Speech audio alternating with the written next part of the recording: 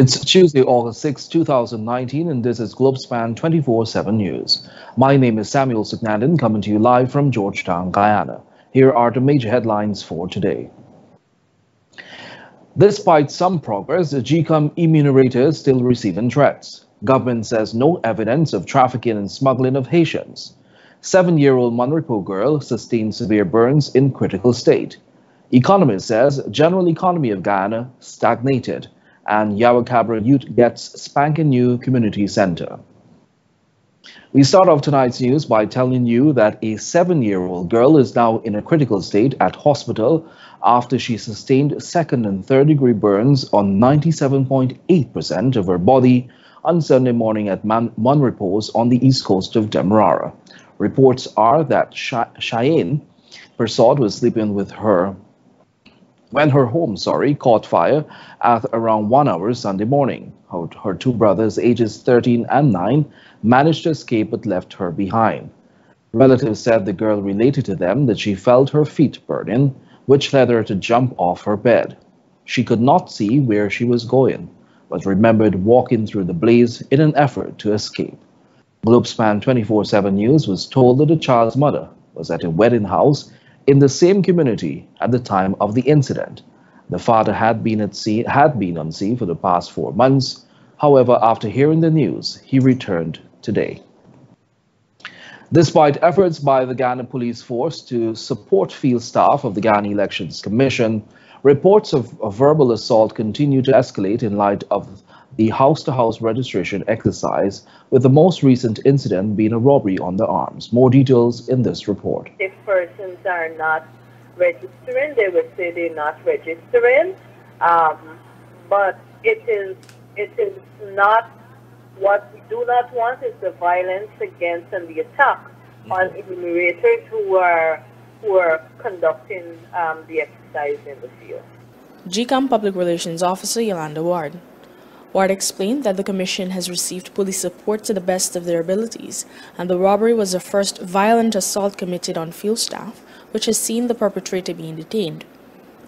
Other attacks by animals and verbal assaults have since been reported to the authorities. She added, there are almost 1,400 teams dispatched for the house-to-house registration countrywide exercise. We have assistance from the police. What you need to be mindful of is that we have almost 1,400 teams out in the field. It's practically impossible for us to have a police officer with every single team. Previously, GCOM released a statement on July 31 saying they have received several reports of threats and intimidation of their field staff. Consequently, they engaged the Guyana Police Force to provide surveillance in communities and to assist with the security of the field staff.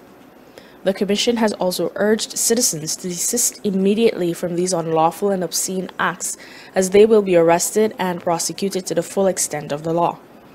It reminds that registration is a legal requirement, and every citizen has a responsibility to ensure they get registered. For Globespan 24x7 News, Kippany Jordan. Thanks, Kippany. Newly appointed chairperson of the Ghana Elections Commission, GCOM retired Justice Claudette Singh, has set a date to meet with all appointed commissioners. This meeting is scheduled to take place on Thursday, August 15, 2019, one day after the scheduled ruling on the house-to-house registration challenge, which is expected in the High Court. This meeting will be the first for the new chairperson and commissioners since her appointment. The GCOM chair had met with separate teams of commissioners. The only agenda for the meeting is the way forward in holding general and regional elections. Singh was appointed as GCOM chair on July 29, but began working officially on July 30. In light of recent media reports regarding the high influx of Haitian nationals entering Ghana for the purpose of trafficking and smuggling, Citizenship Minister Winston Felix has condemned this outrightly. He pointed out that the Ghana Police Force has made checks and to date has found no evidence to indicate even a single instance of people smuggling or trafficking relative to these Haitian travelers. Open quote. No one would deny that Haitians are one of the higher numbers arriving in Guyana from around the Caribbean. But the records produced by the two media entities are grossly incorrect and cannot be trusted to guide the public as to what is really taking place, end quote, Minister Felix said. One entity claimed that 8,602 Haitians arrived in Ghana between January of 2019 and July 2019, and only 13 have departed. Instead, Felix said during the same period, 8,476 Haitians arrived in Guyana and 1,170 departed the country. 48 were refused leave on landing. According to him, the media reports allege that Haitians are victims of trafficking and that there are a level of collusion to have them registered to vote at the upcoming elections. However, he views this as a sinister agenda afoot, which is aimed at using the arrival of Haitians in Guyana for political mileage through falsified information to deceive and sow seeds of discord among Guyanese. He also described it as xenophobic, noting that several other nationalities have traveled to Ghana but would never target it like the Haitians. Attorney General Basil Williams has said if the Ghana Elections Commission declares that it will be prepared for an election on or before September 18, 2019, the government would be willing to abide by the Commission's decision and move ahead with the elections process. The Attorney General made this statement during a panel discussion on the implications of the Caribbean Court of Justice's ruling on the business climate in Ghana. The event was hosted by the American Chamber of Commerce, AmCham, at the Marriott Hotel, Kingston, Georgetown, yesterday. I think the president is on record of saying that it is GCOM to determine the readiness of elections in Ghana, not the president, not the government. So once GCOM determines its readiness, we good to go. So the answer is yes. Yes, we're good to go. We have said that all the time. You know, we're good to go. We're very confident in these elections. We have done good work, and we will ask the people to allow us to finish the work. Meanwhile, during the 3-hour-long discussion, opposition Member of Parliament Anil Nandlal spoke about how the current political situation has started to affect the economy negatively. The state of Guyana is precariously perched on the precipice of a constitutional crisis. After September the 18th, the government will lose its constitutional right to govern, and Guyana will become no longer under constitutional rule, but under tyrannical rule. This will sound the death knell of the rule of law. Logically, the economic and social progress which the rule of law guarantees will certainly dissipate. The downward slide has already begun. The Attorney General, however, had a different opinion on the matter. Let's take a look. Guyana is the fastest growing of 5 fastest growing countries in the world, our economy. And we are not saying that as a government. You know who said that. And so all of this doomsday sayings that and utterances that we have about our government, I don't know where it's coming from. But you cannot be the fastest growing economy in the world and you're saying that there's a downturn in our economy. All of the business that is being given out in connection with oil and gas, all that spending is impacting the economy. And therefore, it is fallacious to allege that there's a downturn in business. On the other hand, former House Speaker and prominent attorney Ralph Ramkaran said that the political climate has a lot to do with how business transactions and deals are met. Do you seriously think that a major company like ExxonMobil or one of the others or its partners will seriously want to promote business or engage in business, and this is billions of US dollars we're talking about, in a country that has a government that is unconstitutional, that's not supposed to be in office, or that has legitimate questions as to its status and its stability? Don't you think that ExxonMobil will want to hold back? And if ExxonMobil holds back, don't you believe that that will do enormous damage and harm to our economy, not only in its growth, but in its international stature? Comrades, we were in great jeopardy if this government does not call elections. That event was broadcasted live via our Facebook page and YouTube channel. Outspoken economist Raman Gaskin has described the current state of the economy in Guyana as stagnated, explaining that nothing major is happening except for the oil and gas sector. Gaskin, a former presidential advisor, feels that the current political climate is the main contributing factor towards that development. He said unless that is fixed, things could only worsen. Right now, I would say the word to describe the general economy of Guyana is stagnation. It's stagnating. Nothing is happening. Nothing is happening. That would be the right word to describe the present state of the economy, except in the case of oil and gas. A lot of things happening out there. With ExxonMobil and the other oil companies, they're preparing and they want to drill, and a lot of companies are coming into the country to offer ancillary services and so on. That's going on. But outside of that, nothing else is going on. Sugar is in a bad shape.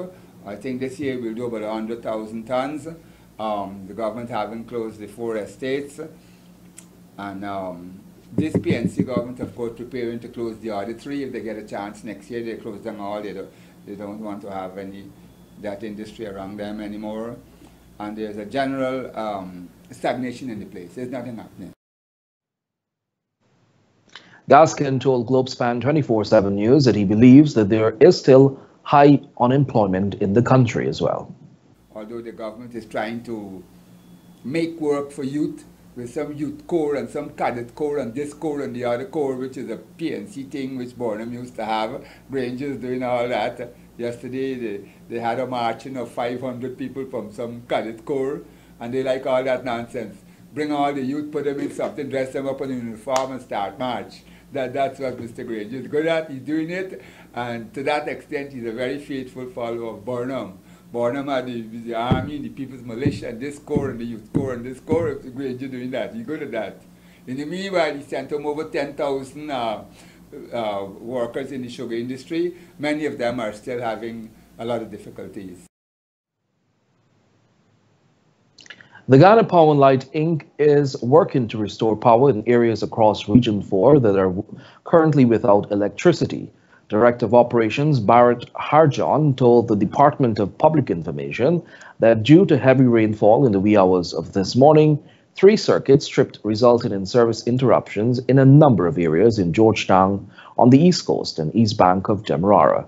The affected areas include Georgetown, Prashad Nagar, Kitty, Camberville, Sabrianville, Newtown, Queenstown, Albertown, Bel-Air, South Rhineveld, Festival City, North Rhineveld, Guy Hawk Gardens, Roxon, Bornham Gardens, Stevedore, Tugville, Lamaha Park, and PPQQ scheme, East Coast Demerara, South Sophia to Success, and East Bank Demerara, as well as Nandi Park to Hope.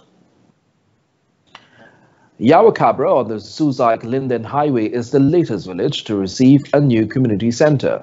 More in this report. The construction project is a partnership between the Guyana government and the United States military through its New Horizon Guyana mission. At a cost of $188 billion Guyana dollars, 4 centers of this nature has been constructed at Amelia's Ward, Blueberry Hill, and a women's shelter which is to be commissioned in Linden. Our proposal, if finds favor with the NDC and the government of Guyana, is to establish these centers as a living being in itself, as a corporate entity, a corporate body, with its own board of directors and board of management. And I suspect with the board of directors and board of management, we'll have representatives from all the respective communities. Technical Coordinator, Community Development Council, with the community's ministry, Eugene Gilbert. At the handing-over ceremony, Gilbert spoke on behalf of the government and lauded the U.S. military for a successful partnership between the governments for the development of the country. This initiative by government relates to the United Nations Development Programme, UNDP, Sustainable Development Goal SDG 11 for sustainable cities and communities. Yarrow Cabra in the Suzdijk-Linden Highway is the latest village to receive a new community center for much benefit to the development of youths and the community as a whole. For Globespan 24x7 News, Kippany Jordan. Thanks, Kippany. President David Granger this morning said Forbes Burnham, Guyana's first Prime Minister and Executive President and founder of the People's National Congress, will forever be remembered for his peerless contribution to national development, particularly in the field of education. The head of state was at the time speaking at the commemoration of the 34th death anniversary of the former president at the crypt place of Heroes Botanical Gardens. He noted that the former president reinforced the basis of universal primary and secondary education and moved tertiary education from being the privilege of an elite few to an entitlement for everyone. He augmented overall attendance and school enrollment and built new primary and secondary schools, including the first residential schools for indigenous children at St. Ignatius in the Rupununi. Open quote. He built modern multilateral schools on a regional basis in the Pomeroon Supernam at Anna Regina, Demerara Mahika Berbice, East Berbice Quarantine, and at New Amsterdam and Upper Demerara Berbice regions in Georgetown, end quote, President David Granger said. Minister of Social Cohesion and Vice Chair of the PNC, Dr. George Norton, said the former president was a political icon whose work continues to inspire generations and motivates the government to work tirelessly to build a better nation. The event was attended by members of the Burnham family, former Prime Minister Hamilton Green, ministers of the government, and regional representatives. During a recent two-day regional consultation on developing standards for the teaching profession in Latin America and the Caribbean region held in Guyana, Minister of Education, Science and Technology of Antigua and Barbuda, Michael Brown, had an important message to share with parents and guardians. Common entrance results are out. CSEC and CAPE will be announced soon. I know you're anxious about your child's performance. We should never celebrate mediocrity, but please also remember your child could be an artist who's less reliant on math, an entrepreneur who applies a non-academic value to history and literature, an athlete who nurtures a tailored or alternative incorporation of the natural sciences, or a scientist who is yet to fully bask in the effervescence of literature. Congrats if your child scored top marks or received their first choice of secondary school placement. If he or she did not, please don't strip their self-confidence and dignity. Tell them no matter their score or to which school they are assigned, that you love them. Believe that they will do well whichever school he or she is placed or whatever their score. Research shows that your belief in your child's abilities is the greatest ingredient for his or her success. Tell them that because it's the truth. Oftentimes, we as educators ourselves, we put ourselves in a position that we set up children for failure. We will take a short break. Do stay with us.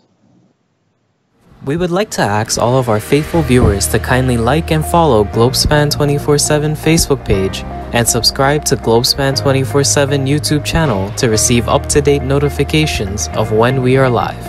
Globespan 24x7 has vacancies for full-time positions such as reporters, newscasters, and news editors.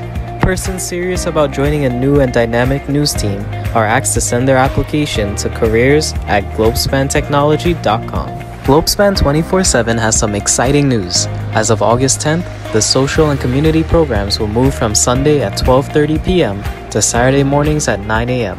Don't miss it. Welcome back. Let's take a look at our regional and international news.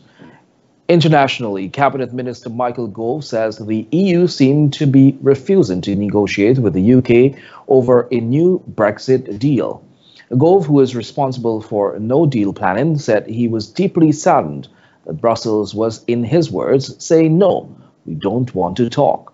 It comes after the EU said UK demands to move the Irish backstop from Theresa May's deal were unacceptable. Irish Prime Minister Leo Varadkar has reiterated that the withdrawal deal, including the backstop, cannot be renegotiated.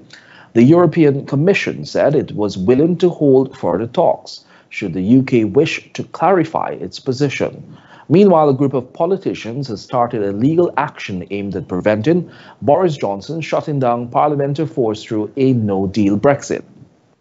Theresa May's deal has been rejected 3 times by MPs, and as things stand, the UK will leave the EU on the 31st of October when it has agreed to a new one or not. Regionally, U.S. President Donald Trump has imposed sweeping sanctions on the Venezuelan government, freezing its assets in the U.S. and barring transactions with it.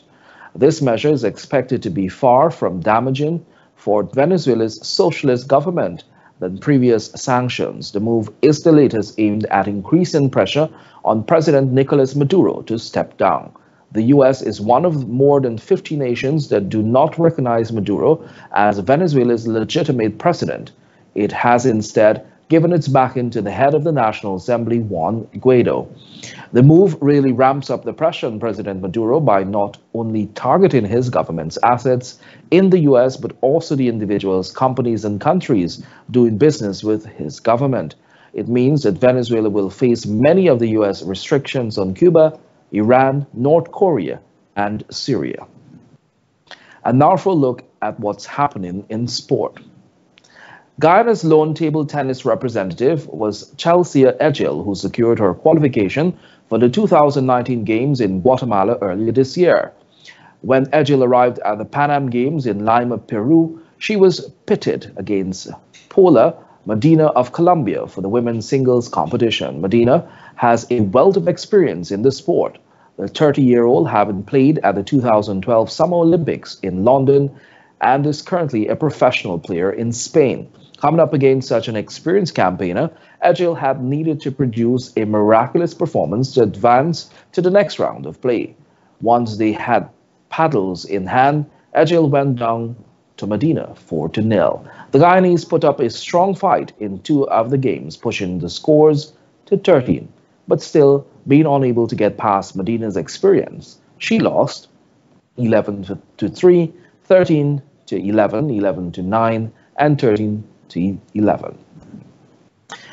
Germany's Fiona Kolbinger has beaten more than 200 men to become the first woman to win the transcontinental race, cycling more than 2,485 miles across Europe in just over 10 days. The cancer researcher 24 endured thunderstorms, scorching heat, and icy rain in the solo race, which took her from Burgas, Bulgaria, to Brest in northwest France via 5 other countries. After finishing in a time of 10 days, 2 hours and 48 minutes, Kolbinger says she could have gone harder, adding, "I could have slept less."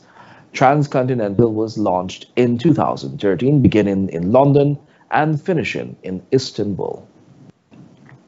And that has brought us to the end of today's news, but before we go, here's a recap of our major headlines. Despite some progress, GCOM immunorators still receiving threats. Government says no evidence of trafficking, smuggling of Haitians. 7-year-old Monrepo girl sustained severe burns in critical state. Economist says the general economy of Ghana stagnated. And President Burnham remembered for his contribution to education. Thanks for watching Globespan 24x7 News. On behalf of myself, Samuel Sugnaden, the news and technical team, until next time, do have a great evening. Goodbye for now.